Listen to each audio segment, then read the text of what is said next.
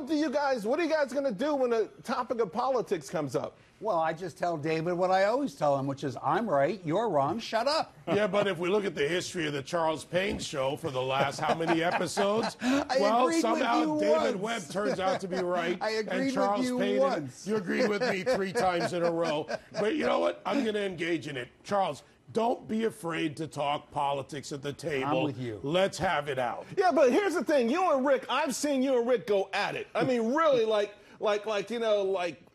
and you guys remain friends. People don't have the ability to do that. Why not? You know, people become like the Hatfields and the McCoys. I mean, haven't you guys gone through periods where you didn't call each other for a couple of weeks?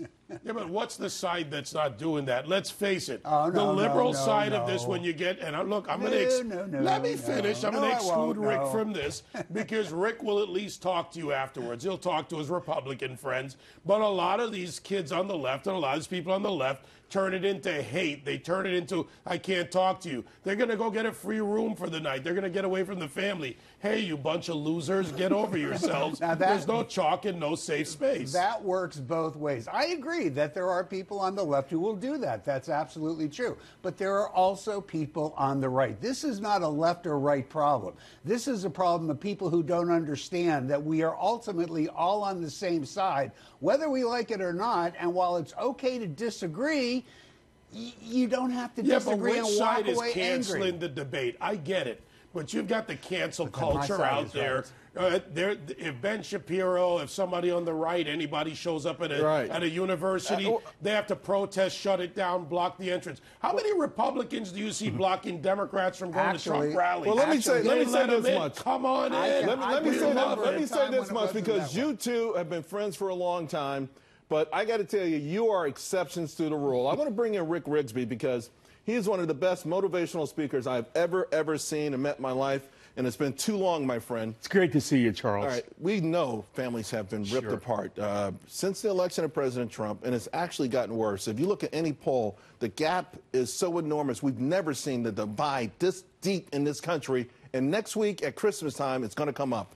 What if I were to tell you it's not about politics? It is about decency. It's about respect. That's the bottom line. Someone's going to say, oh, but your guy doesn't respect decency. That's exactly right. So what I would say is let's move beyond the veil of politics and let's look at common decency for just a moment. We used to call it civility back in the day. I mean, my mother and father, they disagreed with many people, but yet at the end of the hour, they stood up, shook hands, and respected each other. Here's the point that I want family members to think about on both sides of the turkey, if you don't mind. We don't have to think alike, but we need to think together. What that means is basically this. It's not politics that's driving this. It's a lack of respect. I watched factions in churches go against each other. I've seen factions in families go against each other, as opposed to realizing one fundamental thing about this great country. It was dissension that forwarded our entire democracy. People fighting, trying to come up with good solutions to govern, to advance citizenry. These separations, these fights that you've seen within families and within churches, did you ever see a healing? Yes, absolutely. Absolutely. As a matter of fact, my local church, the pastor stopped everything and had a discussion. One black, one white, 2 pastors. I happened to be the black pastor, and he was the white pastor. And we talked, we literally talked from 2 different points of view. Our congregation, not everyone bought into it, but our congregation got to realize one thing. If we pause long enough to value other people, there is a possibility to decrease divide. It all begins with the fact that I must respect you regardless of your persuasion. See, I think that's it, guys. I think that's perhaps why you guys are able to do this.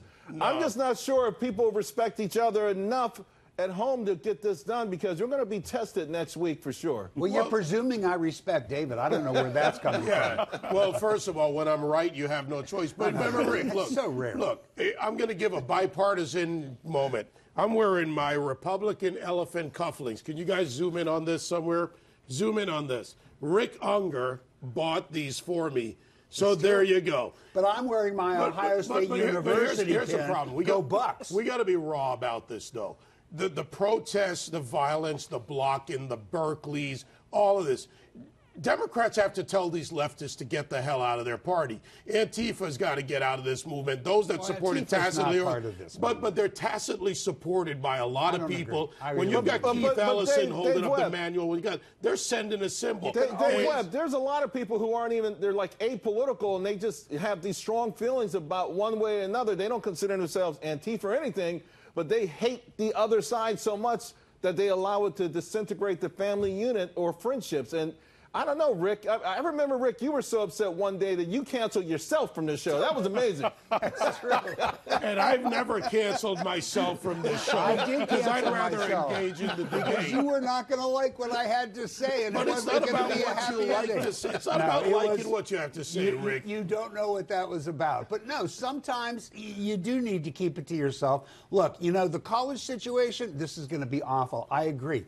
I don't like the way it's happening now. But I got to tell you something. Way back in the day when I was in school, the same thing was happening, but it was reversed. It was Republicans, it was conservatives who were barring liberals from coming on campus. I didn't like it then. I don't like it now. I don't like it in any way, free but speech. We got a deal in today, all right? History's good because it teaches us something, but nobody's learned from it. When you shut down the debate, when you're afraid to engage in the debate, and go to the Reverend's point about decency, you've gotten out of education. You've gotten out of learning from your opponent. I agree, and that's but you've got to be careful and not tar an entire side with that. What did I say? I separated them. I said Democrats need to talk to leftists. And let's face it, within your party, blocking a speech on the campus is necessarily gentlemen, why is I'm going to let you finish Rick and Dave, I'm going to let you finish your conversation. I'm going to come back to Rick Rigsby here for a final thought here, because we are a divided nation, and it's not going to heal itself overnight, but I think it has to happen. Right. You know, I really believe that if we just remember one fundamental thing, we represent the United States of America. And I think that having civility, having common sense, having love for one another, actually preferring one another, isn't that the message of Christmas? So why not take a breath, listen to the other person, resist the temptation to fight, but listen. And remember, above all, dissension is a positive thing. It advances citizenry. Rick Rigsby has been too long. Knives at each other, Rick, David, and Rick. This is the most civil Rick's ever been in his life. He hasn't had a drink yet. I'm civil when you buy.